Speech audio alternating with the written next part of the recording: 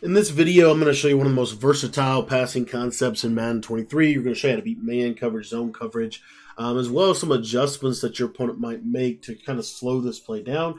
We're going to give you kind of the adjustment to the adjustment. So without further ado, we're going to jump into this. This is out of the tight offset tight end formation. If you would like to get my full tight offset tight end offensive ebook out of the Saints playbook, you can get that by joining our Patreon. It's only $10 to become a member, and it gets you access to all of my Madden 23 offensive and defensive ebooks, as well as all of the updates to those ebooks that we will release and any new ebooks that we release. So if you want to get access to all of that, got about 17 offensive and defensive ebooks available in the Patreon with more on the way. I would really encourage you to join it. The link is in the description if you want to check it out.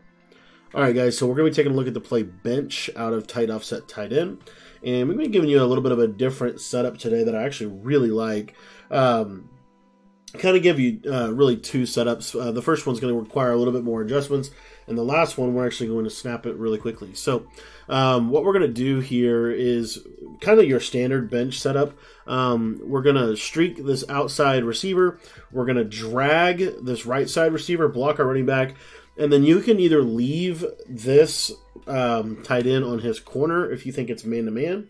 If you think it's zone, I would recommend putting him on a streak or a curl route. Okay, so you can kind of adapt this a little bit as you want to. Now notice that the ball is on the left side of the left hash mark, right? We want to run this, specifically this left side corner route to Watson.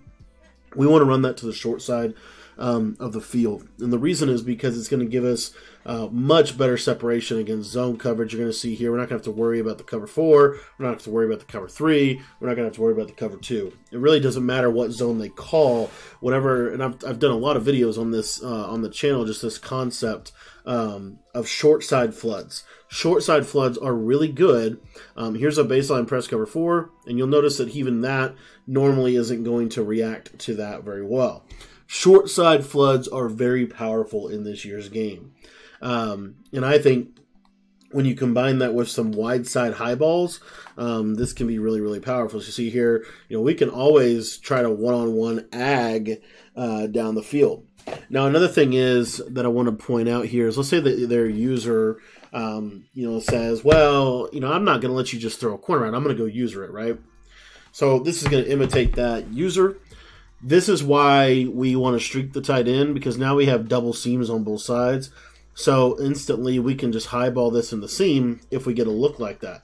So that's why this is so good against zone coverage. Now, let me show you this against man-to-man. So the same basic setup. We're going to show this to you against man coverage. This corner out to Watson is really the #1 route on the play for man-to-man. You're just going to throw this outside as soon as he cuts. As you can see right there, if you put short and elite on that player, he's going to be even more consistent for you. But for the most part, this is a fairly consistent route that we have. Now, I want to show you this right side corner route to the tight end, because I said if you think it's man coverage, you might want to leave this corner route. It's okay. It's just not as good.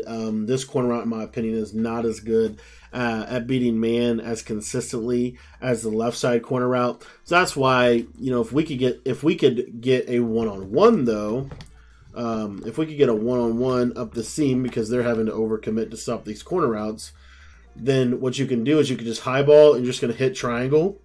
And when you're just going to basically highball it up the seam. If you get a one-on-one, this is a great way to attack any kind of cover 0 meta, any kind of blitzing meta. As soon as that DB turns his hips, we're going to highball that up the seam, and as you can see, we're just going to ag them, with this route.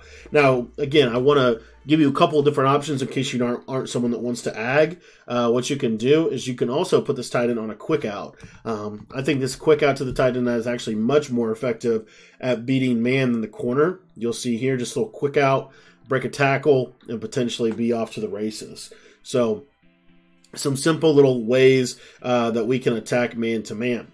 Another way that we can attack man-to-man, again, if we're really anticipating that it's going to be a man coverage call, is we can have a motion slant that we're going to motion out. So you'll see here, as soon as this guy comes underneath, now we have that ability to get that open. So as you can see, there's a lot of things we can kind of do with this play to make it a little bit better against man-to-man specific coverage. One of the last things I want to point out is instead of dragging this player, you can also put him on a little slant. And if you motion him one step in the inside, or I'm sorry, if you don't motion one step to the inside, if you just leave him there, he'll be able to be a pretty decent little beater for you from that perspective. Again, I think have a little quick out with it, pair that with it, and then you'll see that this little slant is going to come underneath. And a lot of times, once it gets across the formation, it's going to get open. But those are some little ways to attack man-to-man out of the play bench. But now what I want to do is I want to show you something else I think is really interesting. We're going to just simply streak our running back and snap the ball. Now, what I like to do with this play specifically is I want my running back to be on the left. So I'm just going to float him, right? Or I could flip the play if I wanted to, right? But I want you to watch this. So when we streak this tight end, especially when we run this running back's going to get open up the middle of the field, and a lot of times they're going to have to go user the running back on this play, and then we can kind of run bench just like standard, right? Kind of standard bench, just the 2 quick outs that are really effective. This is more of a man-beating setup and also more of a blitz-beating setup as well, because most people, what they want to do is they want to user the guy that is guarding the running back. And I just think this is a sneaky way, to kind of get, like, let's say this is the guy that they're using, and they want to go stop this corner right over here. So they may not anticipate the back coming out of the backfield, and you just have that little seam route wide open, and now you're in the open field able to make plays. Now, another thing I want to show you is cover 4. Cover 4, from my experience, is going to do a decent job at defending this corner out to the left. However, cover 2 and also I think cover 3 to a degree, you're going to see he's going to, actually he did play it okay. He's going to play it all right in cover 3, but in cover 2, you'll see here that this is going to be a little bit more open. So if it's cover 2, really either one of these corners should be there for you. The main coverages you want to watch out for are cover 3 and cover 4, which we showed you how to beat, with this setup. Right, so you could just do this right here. You could literally just come out, streak this receiver, and just snap the ball. And, what I want to get through to you guys is that I think quick snapping bench in whatever different variation you want to do that in is very valuable. So you can put the running back on a quick in route. Another thing I really like to do, and I think I did a video on this, we're going to put the running back on a wheel, and then we're just going to motion block this guy. And what you'll see is this corner out on the right, because we're running this to the wide side, this corner out on the right will be wide open. So those are just some little things that you can do, I think, just to kind of, again, make bench what it is, which is one of the best plays in the game.